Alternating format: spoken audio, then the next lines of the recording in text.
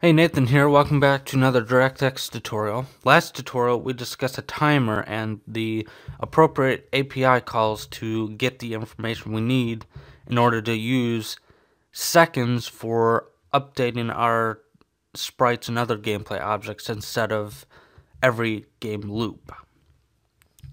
In this tutorial we are actually going to use that information we gathered from those API calls and to use the seconds we got from our formula in our updating logic for our sprites.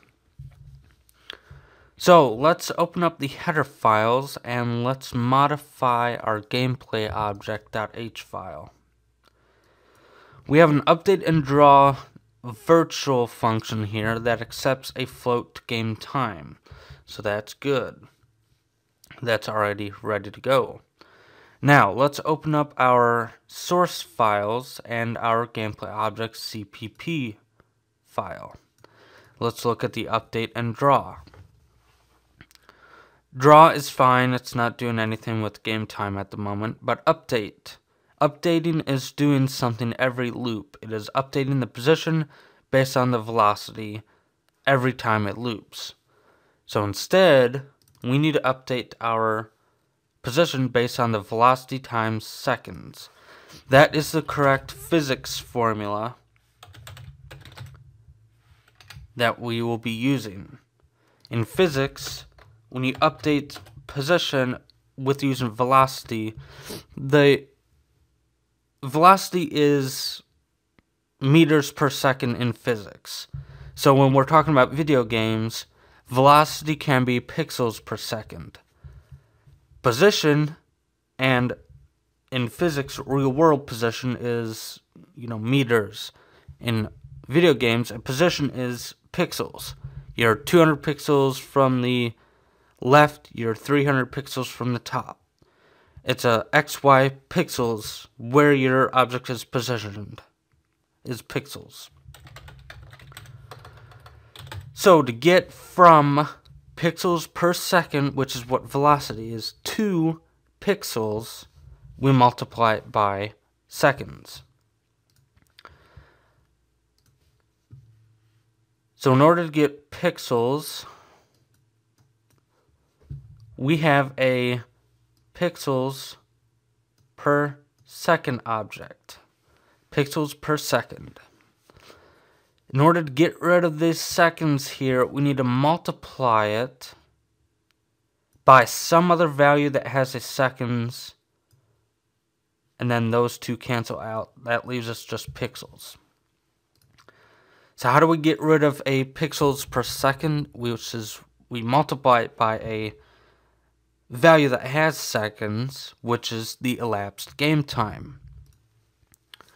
So now, instead of the velocity being every game loop, the velocity becomes what you want, how far you want the object to travel every second. So this is done. Now let's look at our game.cpp.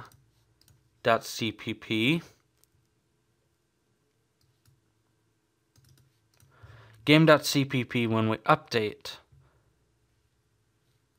based on game time.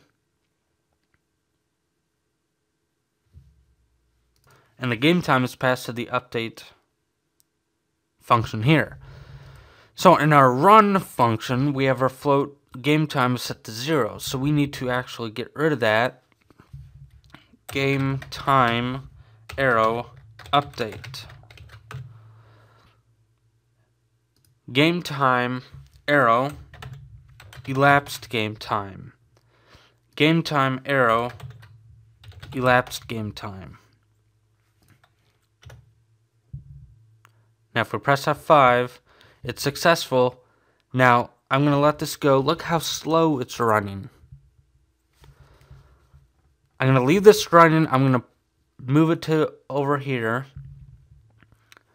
When we initialize our gameplay object, we need to have float x, y, rotation speed, and maximum speed. So before, this was 1.5 pixels every game loop was our speed. Now it is 1.5 pixels every second. every second. So look how slow they're moving now.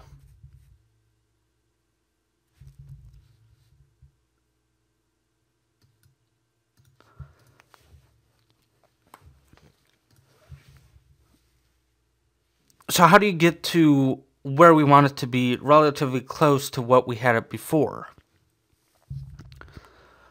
Most common monitors these days are 60 hertz. Now there's really no way for you to notice a difference after 60 frames per second, after it goes above the amount of hertz the monitor has. Now there are monitors that have 120 hertz, which means 120 FPS would be the maximum that you will really notice a difference. You know, if you look at video games and you look at, oh, I have 700 frames per second, but it does not look anything different than if I had 60 frames per second. That's because your monitor refresh rate, you really don't notice any difference. 60 hertz, it refreshes 60 times a second. So 60 frames per second is the maximum you'll notice a difference. We can have an FPS counter, and we can determine stuff that way if you'd like. But for right now, most commonly it's 60 hertz, so 60 frames per second is what the maximum is what you will notice a difference. So let's make it 90.0 F. 90.0 F. And I'll leave the other one the same. Press F5. So that one is running just as fast as it did before. But now it's using seconds instead of every game loop. So your speed is going to have to be really high, because that's what you want to have. I want this object to move 90 pixels per second. Before, we had it set to, I want it to move 1.5 pixels per loop. So now they're both at 90. Now this is what we saw before.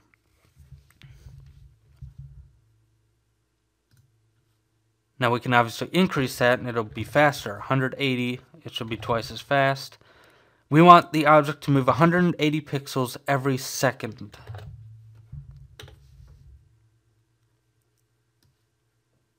Which it obviously is twice as fast.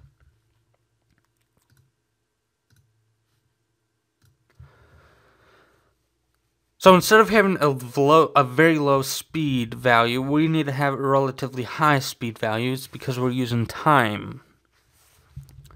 Before, we were just using the amount of loops the game has. Now we have time, so we need to increase the amount of speed we need to give the object.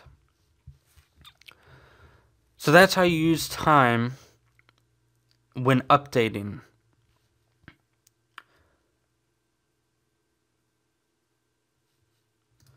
Alright, so let me bring up Notepad here and let's discuss a few things. So, in physics, velocity is equal to meters per second. Position is equal to meters. And you can use, any other measurement you want. Just the most common thing is using meters. In video games, obviously we don't have meters, we have pixels. Velocity is equal to pixels per second, and position is equal to pixels. So in order to get from velocity to position, we need to get rid of the seconds here, and we do that by multiplying velocity times time to get rid of results in just pixels.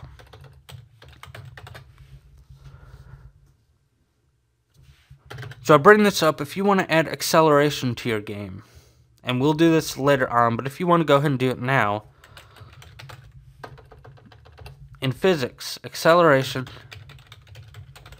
is equal to meters divided by seconds squared.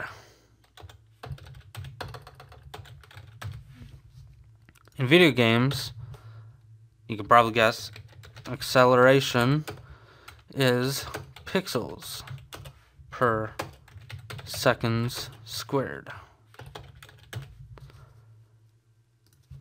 So the easiest way to get, if you want to add acceleration, the easiest way to get that through is to update velocity is equal to acceleration, or plus equals actually. We need to update velocity, acceleration times time.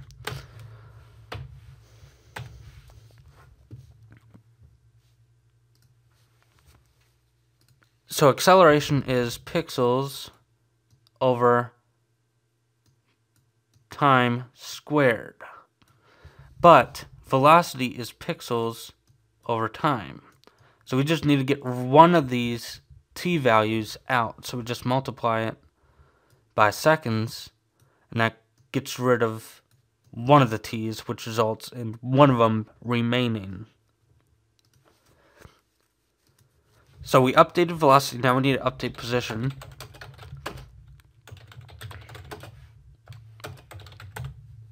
So if you want to add acceleration to your game, you want to do this. Acceleration updates velocity, and velocity updates the positioning.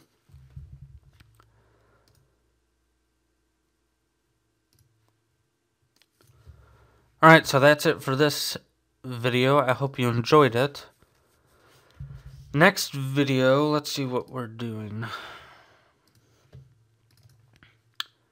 Next video, we're going to discuss keyboard input. And we're going to implement I'm going to discuss how to get input from the keyboard using the Windows API. And then after that, we'll build a keyboard class to handle everything. So I hope to see you next time.